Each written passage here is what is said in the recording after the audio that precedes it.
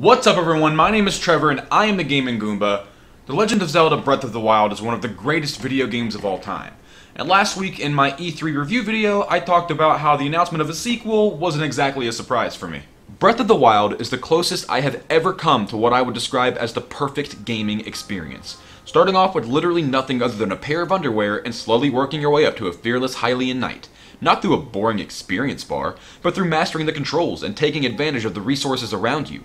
The whole point of Breath of the Wild is to make yourself as strong as you possibly can before your inevitable battle with Calamity Ganon. As most of you know, at the start of the game you can essentially go straight to Hyrule Castle and take on Calamity Ganon. While it's nearly impossible, it is an option.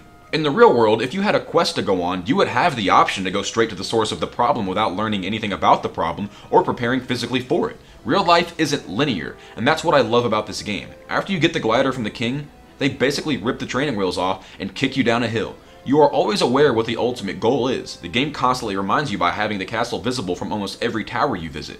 But other than that, you are free to explore every aspect of this post-apocalyptic world, and that is what I love about this near-perfect game.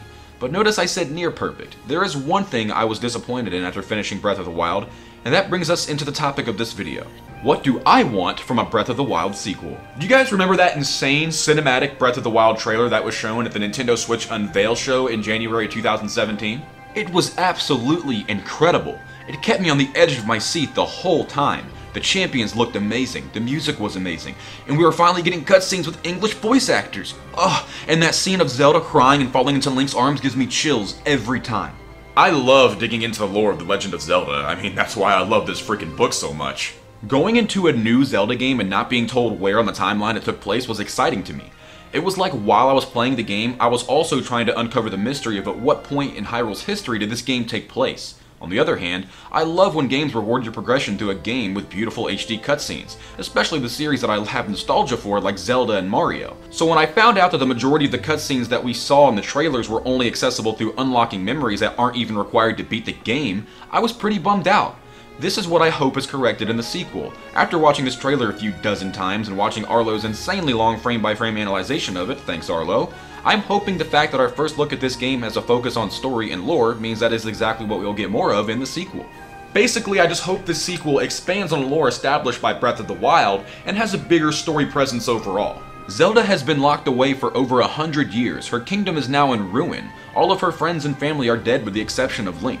Hell, I would not be mad at all if Zelda was the primary focus of the game. In fact, I would love that.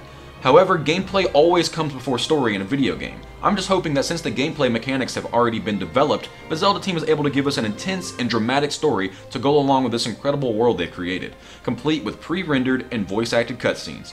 While I would still be more than happy to play a sequel without all these things, this is something that I believe would create the perfect video game experience for me.